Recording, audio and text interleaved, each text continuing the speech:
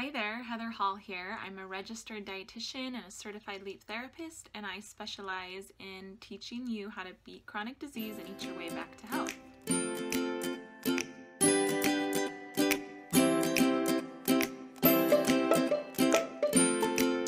Today I wanted to talk a little bit about healthcare in America and our approach to chronic disease, and specifically some of my ideas for putting the health back into healthcare.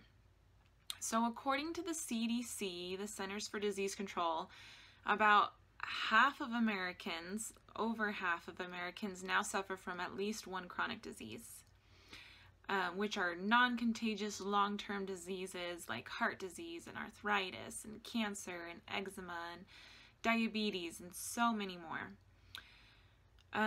But even worse than these statistics is that a quarter of Americans actually deal with 2 or more chronic diseases. 2/3 of us are overweight, 1/3 of us are obese, and worst of all, obesity and disease are affecting our children in larger and larger numbers and at younger and younger ages. So even though we have more medications than we've ever had before, more diet programs than we've ever had before, a better understanding of the human body and surgeries and how things function, we are sicker than we've ever been before. Our health continues to decline. It seems clear to me that we need a different approach to chronic disease. We need to approach it from a different paradigm than we're currently attacking it from, because it's not working. Rather than playing this game of whack-a-mole where we try to knock down any symptoms that might pop up with powerful medications or surgeries, what if we backed up a few steps? And rather than whacking the mole, what if we figured out why is the mole appearing in the first place? What if we put the health back into healthcare by actually encouraging people to eat healthier, to sleep better, to reduce the stressors in their lives, to move more as the first step in their treatment plan? Even as I say this, you're probably thinking, duh, of course we have to do those things if we want to be healthy.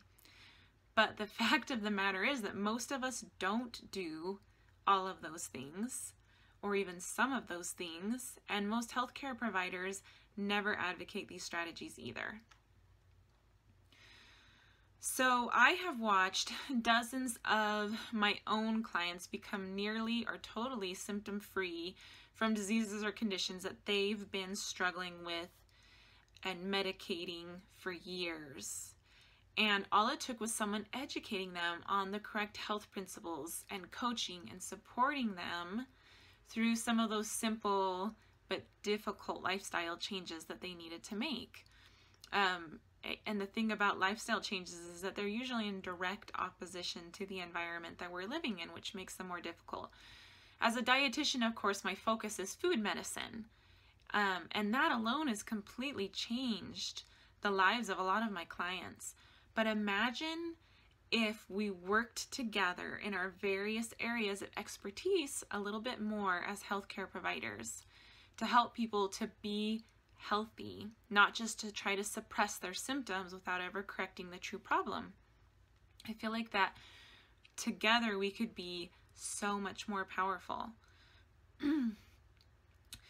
In my quest to make diet and lifestyle therapies first-line treatments for chronic disease rather than the last resort, I am planning to share on my blog a lot of simple tools that people can use to implement in order to reclaim their health. I also feel compelled to create simple step-by-step programs for a variety of conditions that you could implement in your attempt at real healing from chronic disease. Now, there's always going to be those people that are going to benefit from one-on-one work with a dietitian or a doctor or somebody in the right level of expertise, just because they are going to need an individualized approach in order to take care of underlying conditions. But for a lot of people, I've seen that the most basic steps are often the most helpful. And so why not start there? Why not start with the basic things, the things that don't cost a lot of money or time or effort, and have a systematic way to actually implement them and apply them with somebody teaching you why you should do those things so that you understand, and then teaching you how to do them in bite-sized pieces. That's my goal with the programs that I create. You know, so like I said, for some people, these simple strategies make all the difference. For other people, it's going to take a little bit more drastic lifestyle therapies or testing, or even medications and surgeries, depending on the extent of your disease and your condition. But, you know, so I'm not suggesting that all use of medications and surgeries is not helpful, because that's certainly not the case. We're so blessed by many of the conventional approaches that we have out there. But what I am suggesting is that whenever possible, we should be encouraging and educating and encouraging sick people to heal from the inside out using food and movement and other lifestyle therapies as frontline treatments.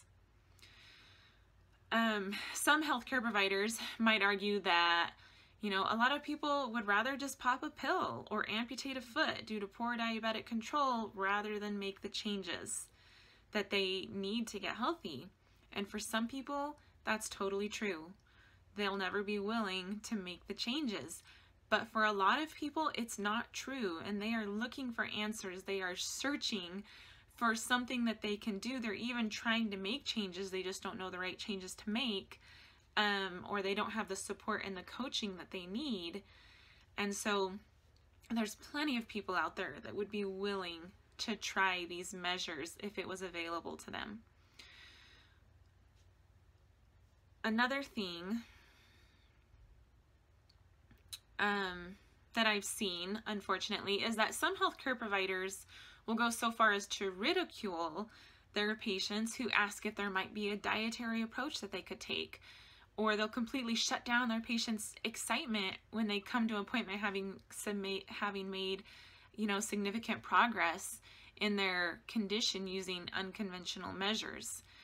And so this always makes me kind of sad, and it seems a little incredulous that healthcare's come to that point where we scoff at people that are actually trying to use basic healthcare principles. When they desire to make changes, a lot of times we really offer them no resources. Sometimes a doctor might give them a handout, but that's usually the extent of it. And you know, it seems a little puzzling that this is the point where we're at in healthcare, but it happens all the time to my clients, and it's happened to me as well. So, on my blog, you will be seeing more information, more blog posts, and more videos to help you take back your health.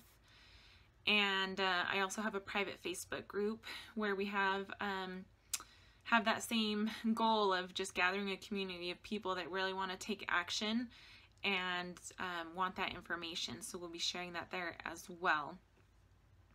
I'm already, you know, studying and developing some programs to walk you through the most essential steps to get you back on the path to health and healing using food medicine. In the meantime, I'd love to hear your thoughts, and I'd love to share. I'd love it if you'd share if there's any programs, you know, for specific health conditions that you feel like would be most helpful for us to get that information out there. If you are ready to make changes and you want a really systematic program to help you do that, I do already have one program out that's called the 4-Week Jumpstart course. So this incorporates all of these tools that I've been talking about and much more, and kind of breaks them down into these bite-sized steps and weekly videos to help you be able to implement them in an actionable way. So if you're interested in that, head to heatherhallrdn.com and check out the programs that I offer there. So we'd love to hear your feedback in the comments, and thanks for watching.